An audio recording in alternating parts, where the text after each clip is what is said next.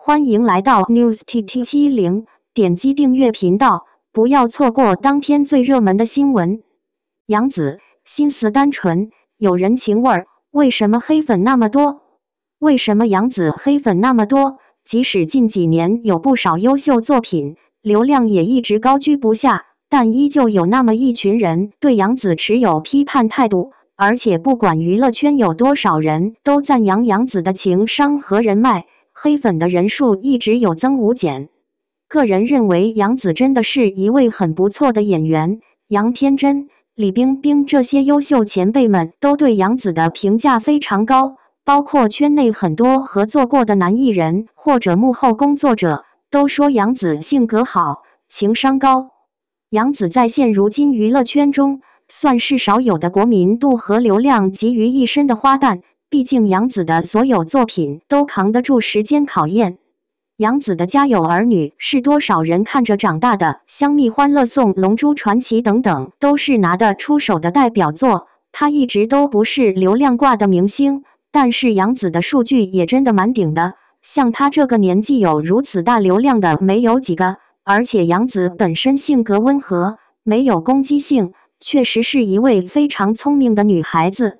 杨紫对待职场关系也非常睿智，很多像于正一类的大佬对待杨紫都跟亲闺女一样。这些阅人无数的大佬喜欢的艺人，无非就是那么几种类型：心思单纯、有趣、有实力、有人情味儿，还懂得感恩，会在娱乐圈这样的名利场中少走很多弯路，也让她事业中遇到了不少伯乐。杨紫对待朋友也非常真诚，和很多男生都是哥们儿，身边的女生也不嫉妒。杨紫具备大多数人都希望拥有的社交属性。在一些综艺中，杨紫不仅是团宠，更是气氛担当，接得了梗，开得起玩笑，和很多朋友的关系都很硬。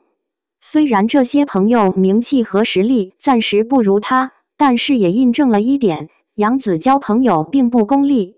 娱乐圈谁红跟谁玩的案例太多了，而杨紫一直都保持着一份纯真，她的朋友圈好玩到可以上热搜，是很多明星的开心果。生活有趣，而且乐于分享给别人，杨紫活得很美好。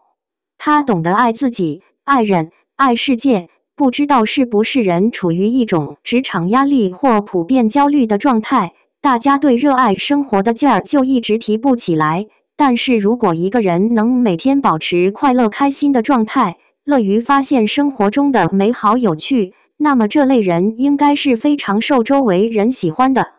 杨紫如此聪明且不功利的女演员，情商高，能让所有人与之舒服的相处，不论是生活还是职场，都应该得到大家的认可和喜欢。你觉得呢？xiaozhan3年演出话剧72场，如梦之梦全场零失误，兼具实力和毅力。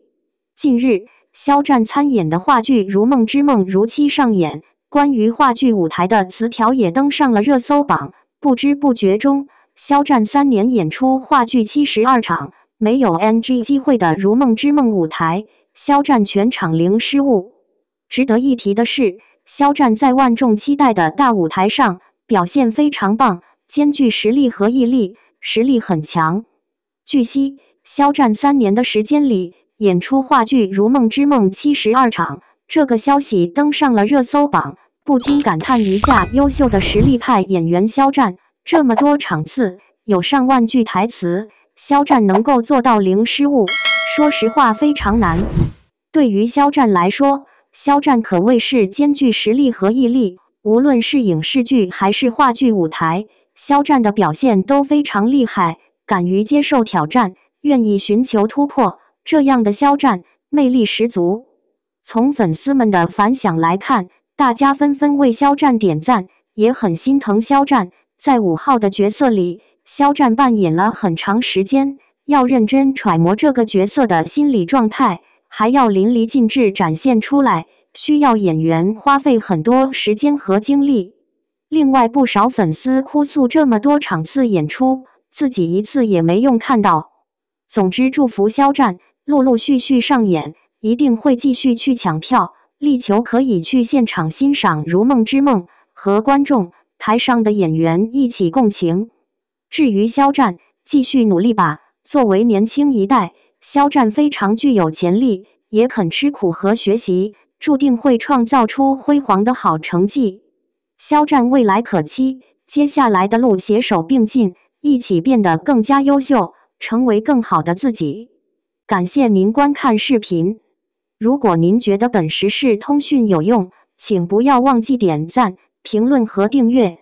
祝您生活愉快，充满活力！